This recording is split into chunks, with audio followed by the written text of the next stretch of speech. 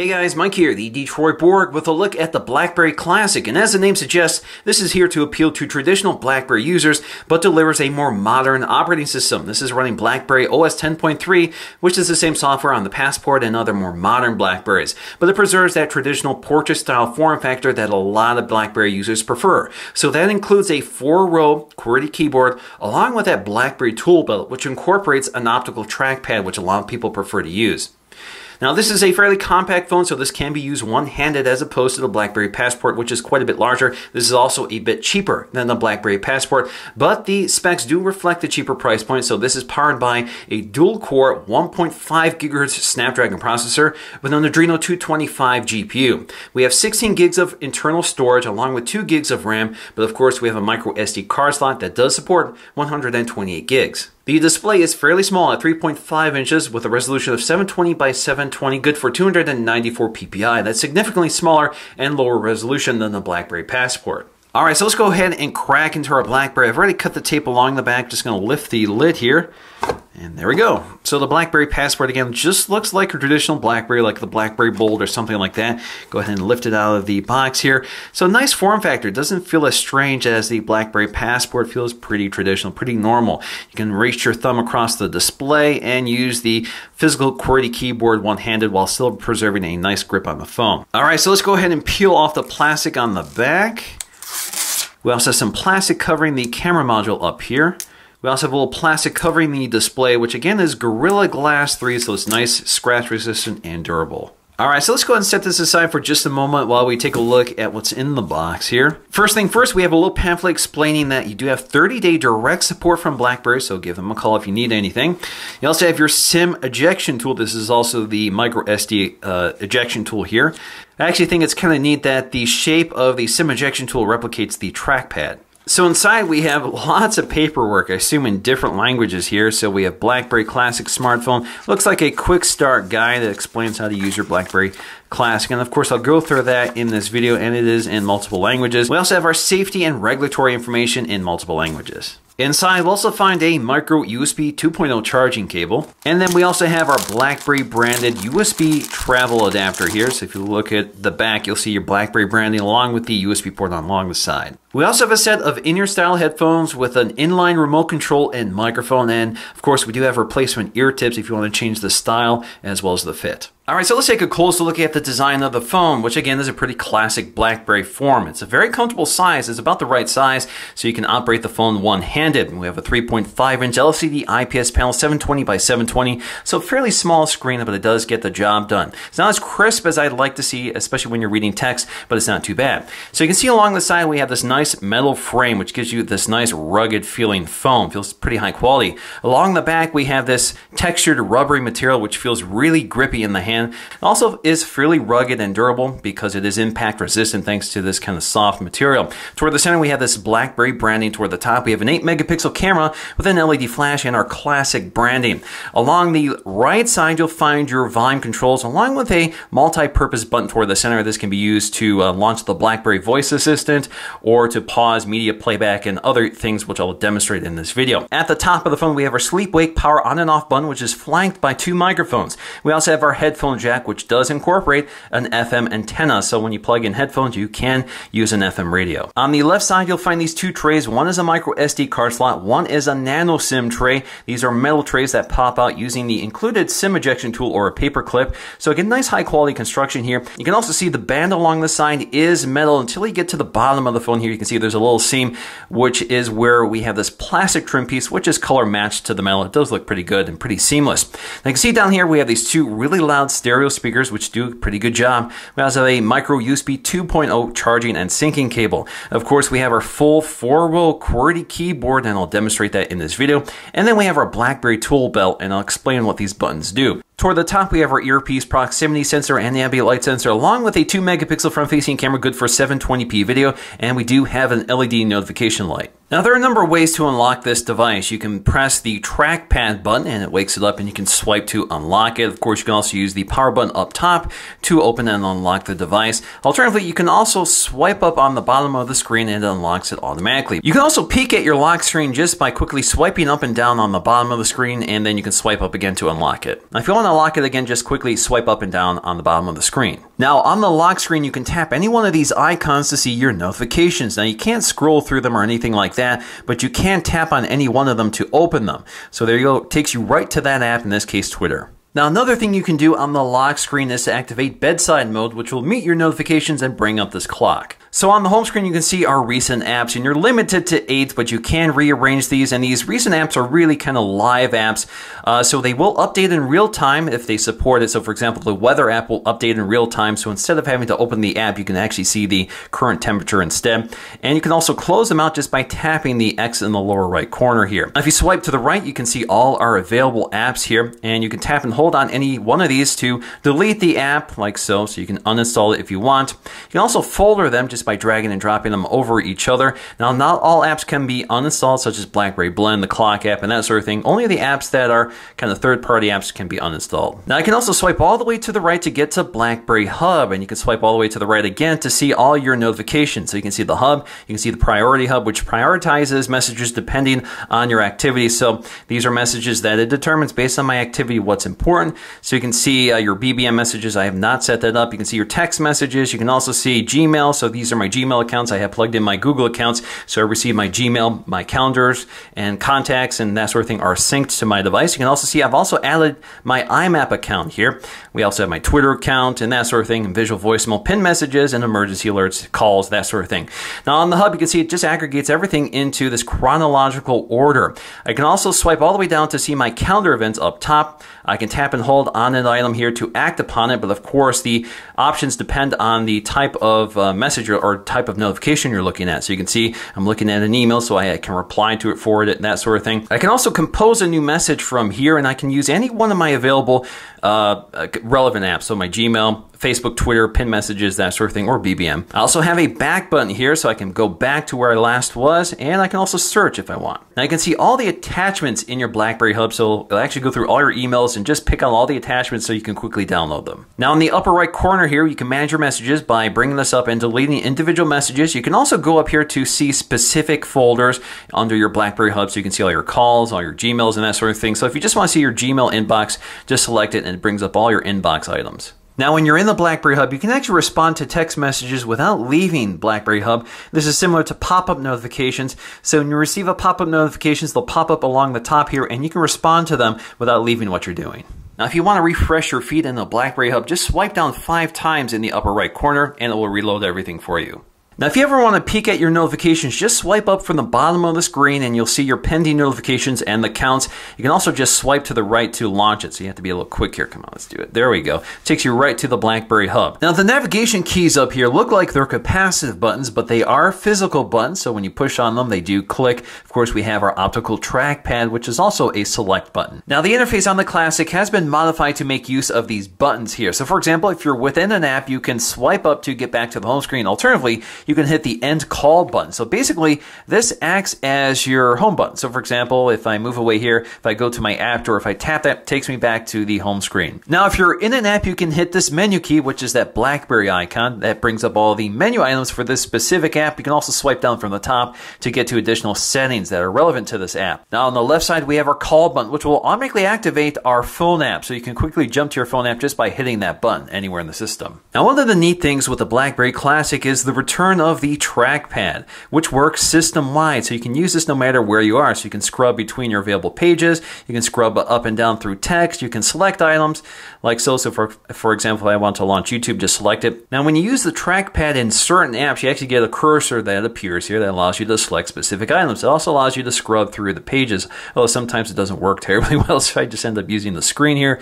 But you can also select certain items on the page here. So if you want to select this, just select it and it will launch the page. Now, this is very much a traditional Blackberry keyboard. So we have our Alt button for selecting one of the characters. As you can see, the numbers are actually on one side of the phone instead of across the top like you would expect on a traditional QWERTY keyboard. You can see all the symbols are also integrated in here. So again, you just select Alt to select one of the alternative characters. We also have this symbol key down here, which brings up a virtual keyboard with all of our symbols and numbers. And you just click it again to get to the next page of them and then click it again to hide it. Now, to capitalize a letter, just tap and hold on it. And for certain characters, you have additional options that pop up when you continue holding. So for example, if you're typing German, you may want O umlaut, which pops up here. Of course, this works with other vowels. Now, if you tap the Shift key or the Alt key, you'll see the indicator in the upper right corner. Now, if you want caps lock, just tap and hold the Shift key, and you'll see the caps lock icon. We also have voice dictation here. To activate, just tap and hold the voice button. This is a test of voice dictation, period. Now, when you're done speaking, it determines that automatically and enters the text. It doesn't dictate in real time. Now, the great thing with this trackpad is if you want to edit your text, you can just swipe to your specific term or specific point instead of kind of having to tap around to get to those specific small touch points.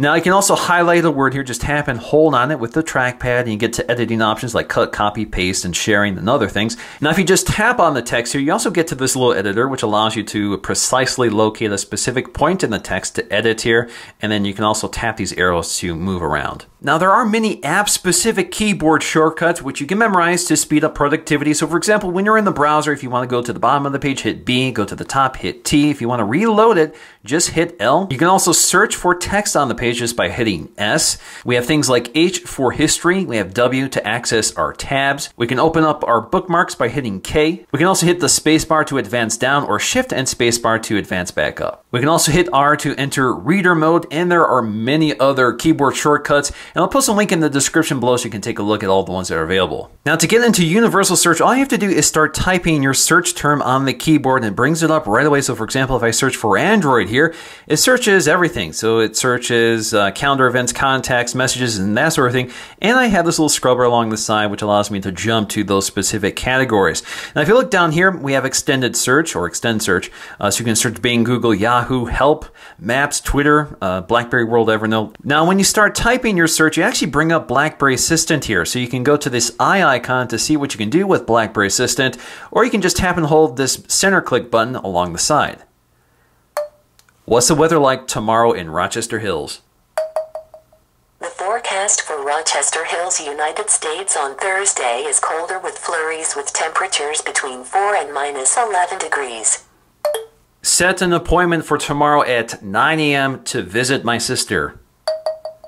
Would you like to save your event, edit your event, or cancel? Now, if you're listening to music or watching video, you can use the button along the side here, the center click button, to pause playback or resume it. Works system-wide here. So I can continue listening to video while it's playing in the background under recent apps. I can pause it, resume it. Now, when you're on the home screen and swipe down with a single finger, you can get to your quick settings. But this works differently when you're within an app. So if you're in an app and you swipe down, you get to settings for that specific app. And if you want to get to quick settings, you have to use a two-finger gesture. Now, let's take a look at quick settings. As you can see, we have two pages here. Some of these toggles are pretty basic. We have a flashlight, turns on the flashlight, but some of them have two buttons. So when you're in that situation, basically these act as quick toggles here. So we have Wi-Fi that turns on and off, but if you want to get to your Wi-Fi control panel, just tap that one, takes you right to the control panel. So you can see we can turn our alarm on, which is set to 6 a.m. I can tap on it to adjust the alarm, and the interface is kind of neat here, so you can scrub to the time you want. So like a lot of BlackBerry optimized apps, you can swipe in from the left edge to get to additional options, or use that menu button to bring up even more. And again, you can swipe down to get to your settings. Now, BlackBerry gives you a lot of customization options for Do Not Disturb. So, in fact, you actually have these profiles here. So you can independently control your ringtone for the active profile here. So right now, the active profile is just normal. But you see we have all these other profiles to select from. Normal, phone call only, vibrate only, silent, meeting, bedside. And you can see a preview of how these behave. Now, if you want to modify them, just go to meeting mode here. You can select the specific apps that have permission under this mode. You can select the volume, vibrate only, LED flash, instant preview, that sort of thing. All of it is controllable under here. And you can add additional profiles, you can rearrange them, and you can add them to quick settings. So when you add these profiles to quick setting, when you go to your quick settings here, you can actually toggle between those profiles just by tapping this icon. Now I'm going to do a little cheating here because I've already covered Blackberry Blend in my Blackberry Passport review, so I'm just going to drop in that clip here. Another really neat feature here is called Blackberry Blend. This is kind of similar to Apple's continuity feature. So basically, this can connect to devices like your iPad or your Mac or your PC. Basically, all you have to do is install software on those devices and have direct access to your BlackBerry wirelessly or wired if you prefer. So you can see right now I have two devices connected, my iPad and my desktop, which is an iMac in the other room here. But we're going to take a look at this on the iPad. So if we launch the app here, you can see it directly connects wirelessly to my BlackBerry Passport. So I can see this Blackberry Blend dashboard, which aggregates everything in real time. So you can see my BlackBerry Hub, my email, my BBM, and my SMS messages messages so I can receive and respond to SMS right on my tablet or my PC. You can also see my calendar timeline down here. So again, a nice quick view. You can also see down here, we can jump to things like our calendar. We can see our calendar in various ways here. And you have a little home button in the upper left. So you can see the BlackBerry Hub, which works just like you would expect with your messages, your BBM, your SMS messages, and your Gmail, all organized by chronological order or by priority. And you have all the same controls you would expect on your BlackBerry itself. And then we have our file manager. This is where we can manage content like our music files. If you want to load music into your library, this is where you do it. Of course, this is best done on a Mac or PC where you can just drag and drop your files to your BlackBerry. And again, that can all be done wirelessly or wired to speed things up. You can also see we have our photos. This is where you can access your photo library, all the photos you've taken on your device. Of course, it doesn't look like it's loading it very quickly here, but you can see your still photos as well as your movies and that sort of thing.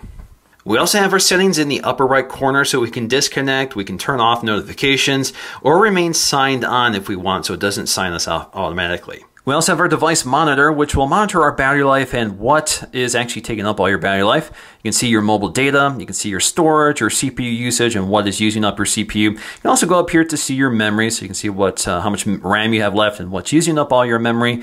And if you have certain apps that are using it, so for example, if we go to tutorials here, you can actually close that specific app to free up some RAM. We also have a battery saver mode here, which you can toggle on and off, and you can adjust the behavior of battery saver just by going to the settings here. So you can see you can have it turn on automatically when the battery gets below 20%, and you can adjust the behavior. So you can adjust the screen brightness, limit CPU performance, turn off advanced interactions, turn off data services, and that sort of thing. Next up, let's take a look at settings. One of the things you can do with quick settings is modify it and rearrange it. So you can select specific toggles to add, such as bedside mode, which you can activate by swiping down from the lock screen. We also have NSC, which you can toggle on and off mobile hotspotting, internet tethering, and location services. You can also rearrange them by activating this icon, and you can move them around like so, or restore the defaults. Under volume, we can control our volume. Of course, you can also use the buttons along the side. This also allows us to see what's playing in the background. So we have our media controls here, so you can play, pause, or of course you can use the center click button along the side. We also have headphone audio boost, which is off by default. This will boost audio to those headphones. We can also activate music shortcuts, so you can use the volume controls along the side just by pressing and holding on them to advance or reverse a track. Now, on by default is always adjust media volume. If this is turned off, this allows you to adjust notification volume when media isn't playing. Under accounts, this is where we can plug in our Yahoo or Gmail accounts, LDAP and IMAP accounts, and all that stuff can be set up here. We also have Facebook and Twitter. Now, really interesting here is shortcuts and speed dial. This is where you can customize shortcuts on the physical keyboard. So, for example, if you want to launch your contacts, all you have to do is tap and hold the corresponding key, in this case A. So just tap and hold on it, and it will launch right into your contact, which is very useful. So you can launch a browser, compose a new message, create a new note, or you can assign additional actions, launch help, lock device, launch calendar, launch BlackBerry Hub, launch BBM, settings, phone, toggle notification modes, clock, create a new task, launch calculator, call voicemail. So there's a lot you can do here. You just have to remember what each button does. So for example, you can lock the device just by tapping and holding the K button. Now there's a lot to take a look at under display, so we can select our home screen wallpaper. Of course, they do give you a library of wallpapers to pick from. Of course, you can use your camera, or you can go to your files, so it brings up your file manager, and you can select them from your file tree instead. You can also see that we have other options here, like our screen brightness, which is pretty standard stuff. You can, also, of course, also access that quickly from the drop-down. We also have our font sizes, so you can select the font size that you would prefer. We also have our display color settings, so you can adjust the color temperature here, so a little more basic than the Passport, which gives you a little more controls. We also have HDMI. You can buy an adapter to work with the micro USB port on the bottom to output to HDMI, or of course you can use Miracast to wirelessly broadcast the display. So if you want to share your screen, just bring it up here. You can see that HDMI is not connected, but if you have available wireless Miracast devices on your network, like a Samsung Smart TV, in my case, you can wirelessly broadcast this display to that TV. So you can do screen mirroring, or you can just broadcast the media that you're watching right on that display. Now, the best way to quickly access screen mirroring is to go to the Wi-Fi control center that comes up when you bring down the drop-down quick settings. You'll see Miracast here, which allows you to share your screen and activate the feature. We have our battery saving mode, which I explored earlier. We have our language and input settings, so you can select one of the available languages here. You can also see we can select our region, our measurement system, our distance measurement, our trackpad sensitivity, our input languages, prediction and correction, spell checking, feedback, voice dictation, and you can also select an external keyboard. We have our BlackBerry Assistant settings, so you can, again, change the language. You can turn off full assistance, so it doesn't talk to you through everything. We have activate with mute key, use assistance when locked, and that sort of thing. So again, lots of stuff going on here. So you can use the BlackBerry Assistant when you're on the lock screen. So all I have to do is tap and hold on it, and we'll bring it up for you. Under device connections, this is where we can select our device name, so we can identify it on the network. We can use mobile networks for connecting to other devices, and you can see the devices I've paired to this using the Blackberry Blend feature, so you can see my iPod and my desktop. We also have BlackBerry Protect, so if we lose the device, we can lock it, we can track it, we can wipe it, and that sort of thing. We also have our app manager, so this is where we can, for example, see our default apps for certain actions, card emulation apps, as well as installing apps and its behavior in terms of what you want to allow. So you can allow installation from sources other than the authorized stores, or you can inspect apps before installing. We also have our media sharing, so you can share music, pictures, and video over DLNA. So if you have DLNA equipped devices on your network, you can see them here and broadcast them, or they can have access to this device. Under storage and access, you have some controls here which are interesting. So for example, if you want to use this as a mass storage device, you do have to enable it. And if you want to activate charge only mode, so if you don't want somebody else to have access to the device when it's connected to an unknown source, you can enable this. So for example, if you go to an airport or something like that, you don't necessarily want to just plug into any source without activating this mode, just in case somebody may have access to it. And of course, you can also select a manual IP address from here as well, and you can access using Wi-Fi. So if you want to access your device, all you have to do is set up a password. We also have advanced interactions, which includes things like lift to wake. So if you handle the device when it's been laying flat on the surface, it will wake up the device. Flip to mute, flip to save power. So if you place this face down, it will activate power saving mode. You can also hold to stay awake. So if you don't want the device to go to sleep when you're using it or holding it, it will prevent it from doing so. Now, in terms of the app selection, pretty standard array of smartphone apps today. So we have text messaging, BBM, a calendar, contacts, and the BlackBerry Hub. So that quickly takes us to the BlackBerry Hub. We also have the two app stores, BlackBerry World and the Amazon App Store. Of course, we have a browser, Docs2Go, which is a document editor which supports Word, PowerPoint, and Excel documents, so we can create and edit them here. We have maps with turn-by-turn navigation and all the things you would expect here. The only thing it's missing is satellite view. You also have a reminders app, pictures for a photo gallery, music, which does include an FM tuner. All you have to do is plug in a set of headphones. We have our video player, our story maker for creating videos out of the videos we record with this device. We also have our calculator here. So we have a standard calculator, a tip calculator, and a converter. The calculator mode here, you can swipe between the available options. We also have our file manager here, which is a pretty basic file tree, so you can see all the files broken down by other categories like photographs.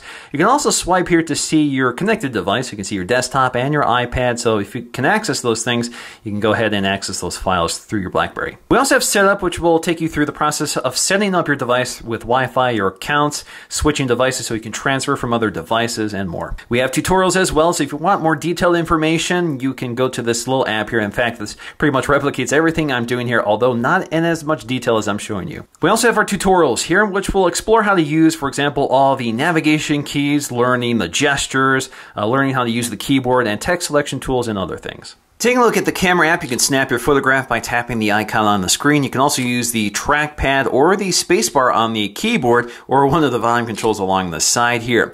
You can tap anywhere on the scene to adjust focus. You can also tap and hold to lock focus and exposure if you need it, and tap anywhere else to release it. You can also record video by just tapping the video icon, and you can snap photographs. You can also turn on the LED flash.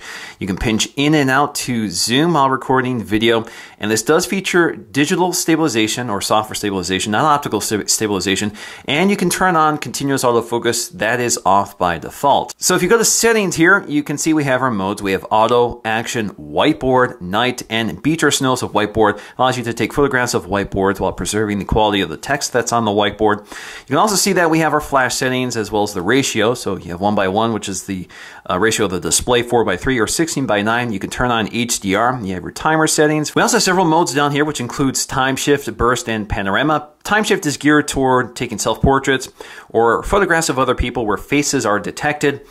So what will happen is it'll take a burst shot, take a bunch of shots in a row, and you can scrub to the right image. So this allows you to eliminate blinks or other things that may happen in the scene. Now, under settings, we'll find things like our video size. So we have up to 1080p or 720p or 720p at 60 frames per second. So unlike the Passport, there is no 1080p at 60 frames per second. Of course, still no 4K. We have face detection we can turn on, auto suggest, which recommends actions based on the quality of the scene. So if it recommends HDR, you'll see a pop up and you can quickly turn it on. You can save to your media card. You can display the grid lines, save the original. You can activate video stabilization, which is off by default. We also have continuous video focus, which again is off by default as well. So you can toggle that on here, and you can geotag your pictures.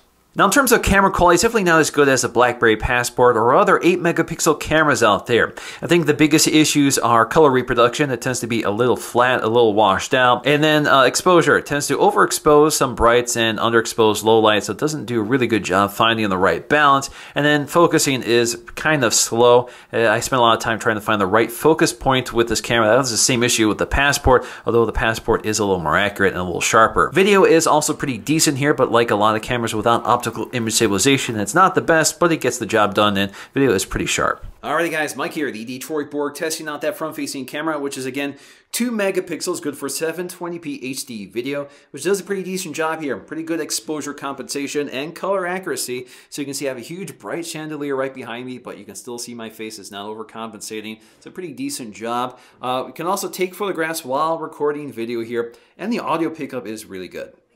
Now, like the Passport, we do have a set of stereo speakers on the bottom which are loud and clear, so you hear your notifications at all times. So let's go and take a listen to these speakers. What's up guys, Mike here, the Detroit Borg, with a look at the new Blackberry Passport, perhaps the most exciting new Blackberry in many years. And that's thanks to the fact that we get this flagship-style large phone with a new and interesting design while retaining all those classic Blackberry features, such as a... Now let's go and take a listen to the Passport. What's up guys, Mike here, the Detroit Borg, with a look at the new Blackberry Passport, perhaps the most exciting new Blackberry in many years. And that's thanks to the fact that we get this flagship-style large phone with a new and interesting design while retaining all those classic Blackberry features, such as a portrait... So clearly the Passport sounds louder, clearer, with more depth than the more hollow-sounding and quieter Blackberry Classic, which again is to be expected for a more premium and larger phone. Now, I briefly want to touch upon the difference between the Classic and the Passport. Obviously, the Passport is BlackBerry's flagship phone, much larger with much higher end specs. So we have a 4.5-inch display, much higher resolution at 453 pixels per inch versus the 294 pixels per inch on this 3.5-inch display. Both of them are LCD IPS. The Classic does seem to be a bit brighter than the Passport, which is useful in some circumstances. The keyboard is also very different on the Passport. It's much wider with larger buttons and only 3 rows instead of 4 rows, with a less traditional layout than the Classic here. So a lot of people will be more used to this style keyboard than the Passport, although I find you do get used to the Passport keyboard pretty quickly. The Classic does lack the navigation keys or utility belt on the Classic, which a lot of people prefer. There are some software differences here. So for example, with the larger display, you have more app icons on the home screen. You also have more room for the recent apps or the open apps viewer here, which you have to scroll through on the Classic versus the single page view on the Passport. Now on the lower left, we have quick access to the BlackBerry Hub on the Classic versus the phone dialer on the Passport, and that's because the Classic has the same button on the tool belt here. All I have to do is hit that button, takes you right to the phone dialer. Now, there are some other differences, mostly related to the keyboard. So the Classic features shortcuts and speed dial options, which is not available on the Passport, which allows you to quickly launch apps or perform certain actions just by pressing and holding keys on the keyboard. Now, instead of a trackpad on the Passport, the entire keyboard is actually your trackpad, which allows you to scroll around on pages. It's not as versatile as the Classic's trackpad, but it does a pretty good job, and it's certainly a lot more surface area to work with. Now, one of the things I really like about the BlackBerry Passport that is not available on the Classic is the auto-completion and the swipe gesture on the keyboard that allows you to complete a sentence with less typing. So when you start typing, it's able to predict what your next word or punctuation might be, and all you have to do is swipe up on the keyboard and it completes the sentence for you. Now, generally speaking, both phones are well designed with a nice hefty build quality to them with that metal frame and those nice soft touch materials on the back. But of course, the Passport feels a little more premium. It does feature a little more metal than the Classic. Classic, which goes to reason because this is a more premium phone, but it's not too heavy, not too bulky. It feels pretty nice, especially if you have large hands like me. But of course, the problem with this wide style keyboard is the fact you cannot use it one-handed. There's also a pretty big difference between the cameras here, 13 megapixels versus 8 megapixels, 1080p at 60 frames per second versus 1080p at 30 frames per second, although you do get 720p at 60 if you want that. This also features optical image stabilization, while this does not. And generally speaking, the camera on the Passport simply performs quite a bit better.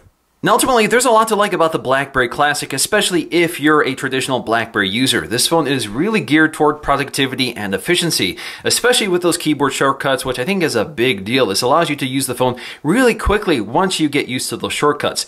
They also do give you a full suite of apps, so all the functions you expect on modern smartphones are here. But of course, the app ecosystem is smaller, so if you're used to using other smartphones, I think you're going to feel a little handicapped here, but that's really only an issue if you're coming from other smartphones to a Blackberry. But if you're a Blackberry user, I don't think that'll be a big concern. In fact, you have more apps now than you ever did before, so things are getting much better. And the operating system, I think, is cleverly designed, especially with this Blackberry Hub, which does a really nice job aggregating the overwhelming number of notifications I think most of us are receiving these days, and allows you to quickly manage them and respond to them. So again, geared toward productivity, efficiency, and speed, and I really like that. I also think the handset is a perfect size. It can be used one-handed, feels comfortable in the hand, and it's nice and lightweight and not too thin, not too bulky, feels just about right. So I can understand why a lot of users prefer this form factor. I'm also pretty impressed by the build quality here with that nice metal frame around the side, along with that nice grippable texture on the back. It feels really durable, really life-proof. So this is definitely a phone I think that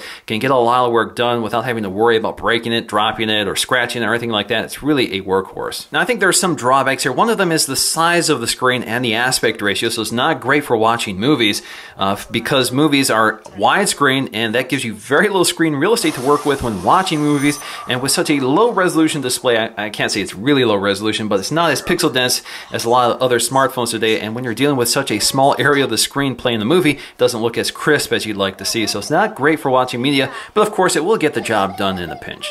I also really like this keyboard. I quickly got used to it. In fact, I can use it without looking at the keys now because the keys themselves are really tactile. That really isn't the case with a Blackberry Passport, which doesn't feel as tactile as I'd like to see here. But this keyboard feels just about perfect. I actually think this is a better keyboard than the Passport. Now, I really like the software design. I like some of the software ideas here. So it's not the design, it's just the overall performance. And that's because they've really handicapped the performance of this device by putting low-end specs here, and it does harm the speed and performance of the operating system, which I think is a shame because I really like this form factor. Something like the Blackberry Passport is a much smoother operating phone. It does a better job handling some of the non-native apps from the Amazon App Store, which do tend to run slow on Blackberry OS. So this phone can be unpredictably slow at times with certain apps, unlike the Blackberry Passport. Battery life is also excellent on this device. It's better than most smartphones I use today. I'm able to get at least 24 hours out of this phone before hitting the charger, but usually more than that, and that's with heavy use, especially in my review period. So in the end, the Blackberry Classic stands out for not being old, but being unique in the world of smartphones that pretty much all do the same thing in the same way. So that's going to do it for me in this video. Thanks for watching, and I'll see you again in the next one.